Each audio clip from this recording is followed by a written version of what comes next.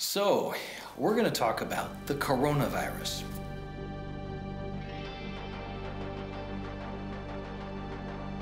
Well, hi there. Dr. Nuzum here, and I'm so glad to have you today. Thank you for tuning in. All right, so let's talk about this COVID-19 thing. COVID-19 is a virus.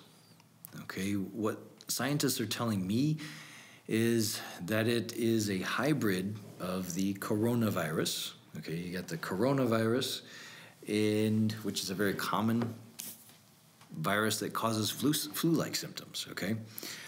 It's been modified, okay? They're saying that there's snippets of HIV in this COVID-19. They're saying that there are snippets of Ebola in it.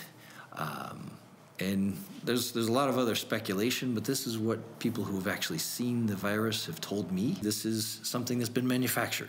It's been created in a laboratory. They've messed with it a bit, right? So being that it's synthetic, it's tough for the immune system to just recognize it as anything other than a toxin. If the body is already toxic, it makes it more difficult for the body to recognize this as a toxin, okay? So let's talk about this. It has virtually all the same symptoms as the flu, okay? So your chills, your fever, your upper respiratory, sinusitis and sinus drainage and, the mucousy and all that kind of stuff, sore throat, cough, things like that. That's how it starts. What is happening in the people that are very susceptible, who are ran down, whose immune systems aren't operating very well, is it ends up in their lungs and just destroys their lungs. And people are dying with pneumonia-like symptoms. It's really caused a big stir, and we have lots of people very, very alarmed about it, and lots of countries very alarmed about it, and there's people dying, and it's very nasty and horrible. One point that I want to bring forward on this is for all of us to realize that this is a wake-up call. This is a wake-up call for us, for the standard American diet people, okay? For the folks that are following the standard American diet, standard American way of life. The reason this virus is going through so many people and is tearing up so many lives is because we don't have the needed defenses against it. Okay, the people that are susceptible to this virus are those with weak immune systems. So let's talk about the immune system real quick. Your immune system is a communication system. It's also a defense mechanism. Okay, it's also a regulatory mechanism. Okay, so your immune system is watching everything that's going on inside your body. It's monitoring inflammation. It's monitoring the amount of swelling in the body, the amount of fluid in the body, the amount of nutrients in the body, the amount of bugs in the body, okay? It's monitoring everything inside our bodies. It's also monitoring everything going on around us, okay? It's monitoring our environment just as much externally as it is internally. Okay, so our immune system is in constant communication with our nervous system, with our hormonal system, and through those systems, it then controls every function in our body. The immune system is interrelated with everything. If that system has been starved, okay, if you've been eating the standard American diet and you're starving your immune system, you're not giving that system what it needs in order to operate properly, it can't. It can't. It's not possible.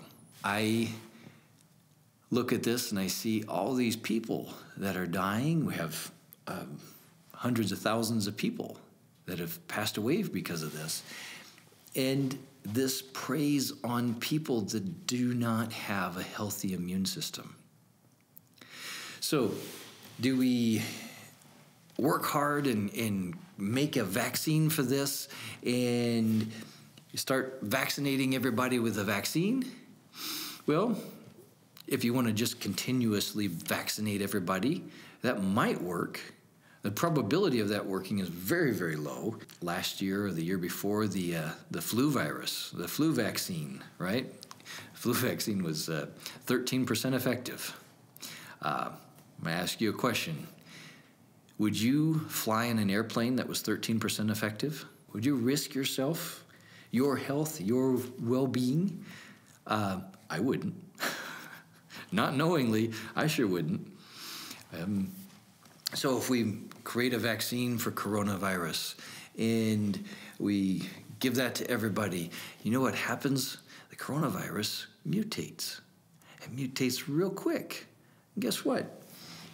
If you got vaccinated for it here and it's mutated a couple strains later, you know, it's mutated and it's become slightly different, your immune system isn't going to recognize that as the same microbe, the same virus. Okay? So, no, I don't think a vaccine, quote unquote, a pharmaceutical vaccine, conventional vaccine, is a viable option here. Me personally, I've talked with quite a few specialists in this field, in the virology field, in the immunology field. I've talked to people who are heads of state, people who are heads of the health departments in different countries. And the general consensus, all of us, come down to the one same consensus. We all have the same opinion. The only way to really fight this off is to have a healthy immune system. What does it take to have a healthy immune system? What do you need? What do you need to have a healthy immune system? Well, first off, you have to have a well-fed system. I'm not talking calories, I'm talking nutrients. You got to get nutrients into your system. I'm going to tell you a little story. Let's talk about the immune system, okay? So let's talk white blood cells. Okay, so your white blood cells are born in the marrow inside your long bones, your leg bones, your arm bones, okay? Inside the marrow is where the white blood cells are born. They're then hauled off to this little gland behind your sternum, your breastbone, called the thymus, okay?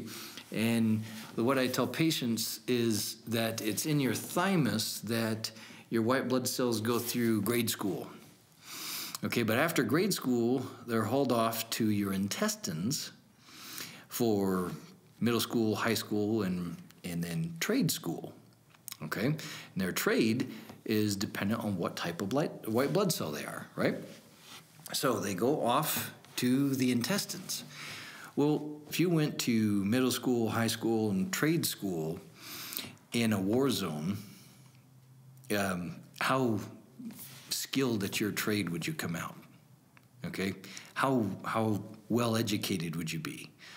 Would there be higher risk of dysfunction?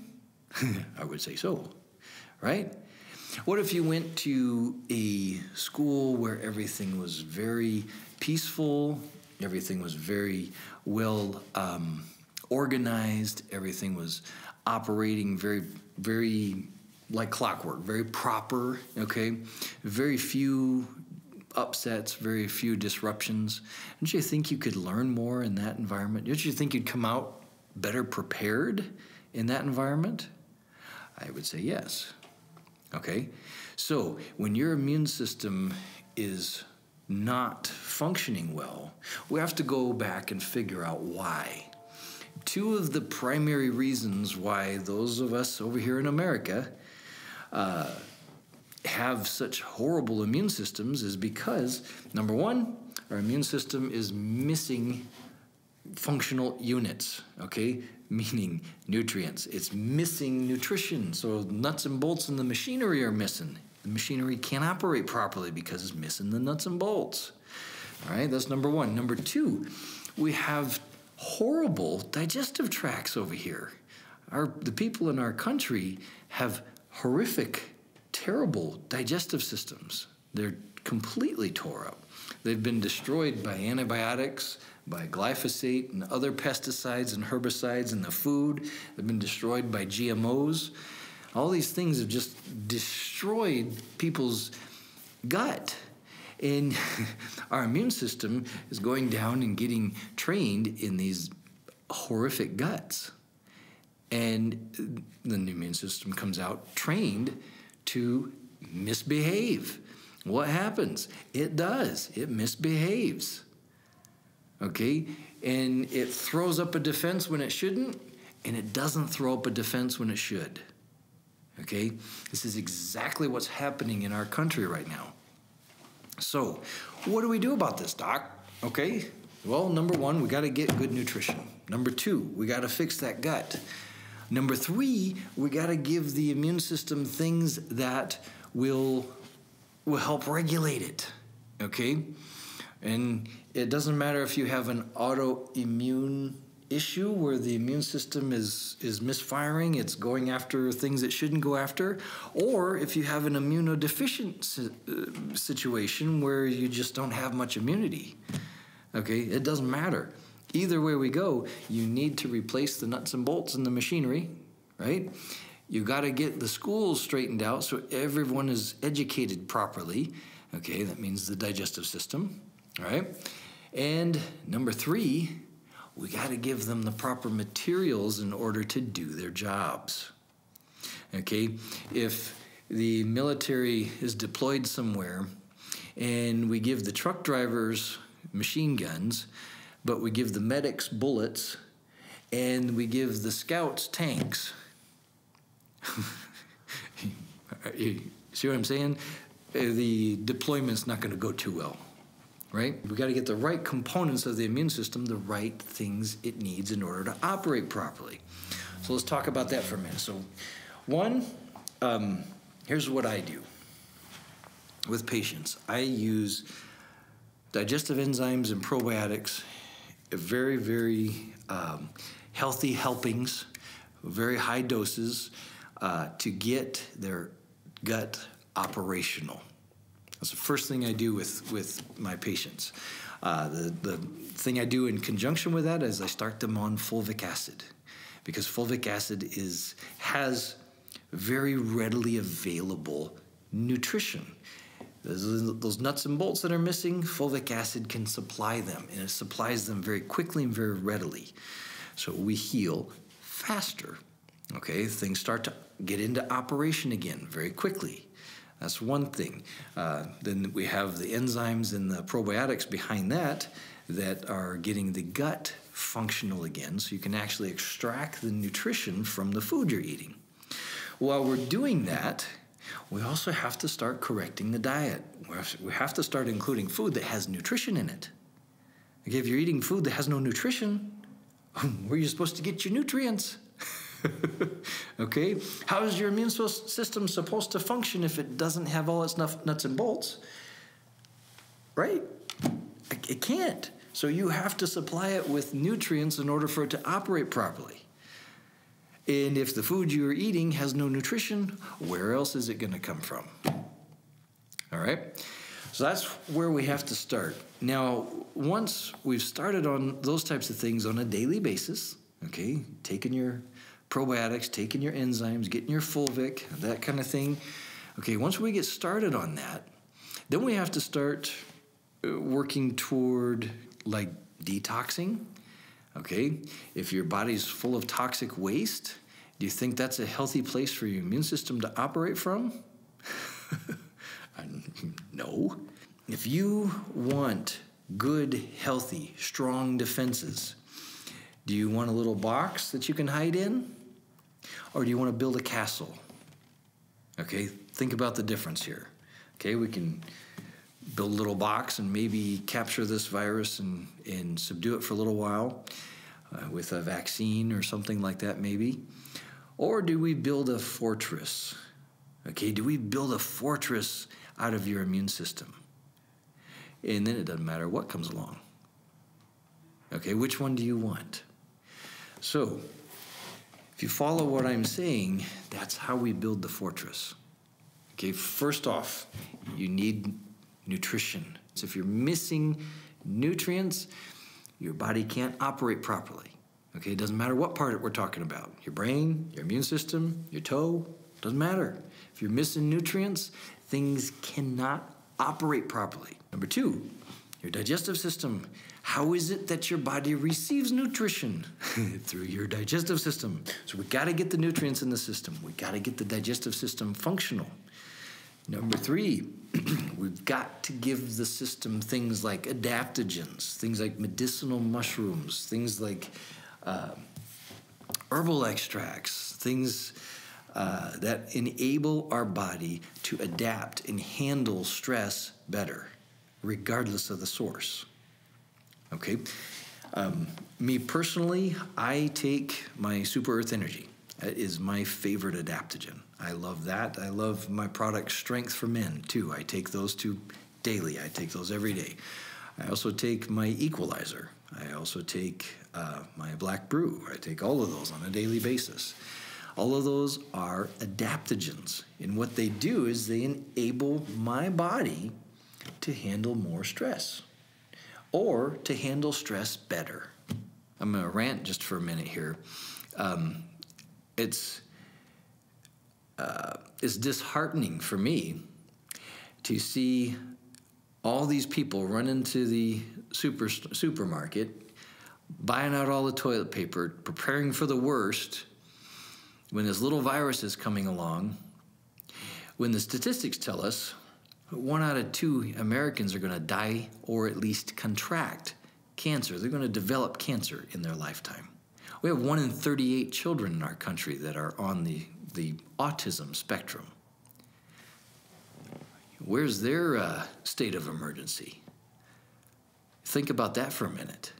Is that not alarming to you? We have had a state of emergency in our country. We've had chronic illness run rampant. About 70% of our population has been diagnosed with a chronic illness. That includes children, folks. We've been in a state of emergency for years. Just all of a sudden, people are scared because some little virus is coming along. And I'm not knocking it. People are dying from this virus. It's terrible. But there's people dying from cancer by the hundreds every day. There are children being diagnosed with Asperger's or autism by the hundreds, the thousands, every day. No one's alarmed about that? Thanks for watching our video today. I want to encourage you, don't panic.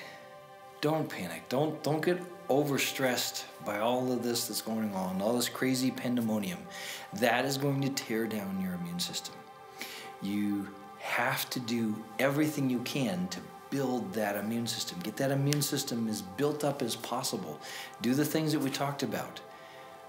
Get that immune system up and you're going to be all right. So hang in there. Look forward to seeing you again.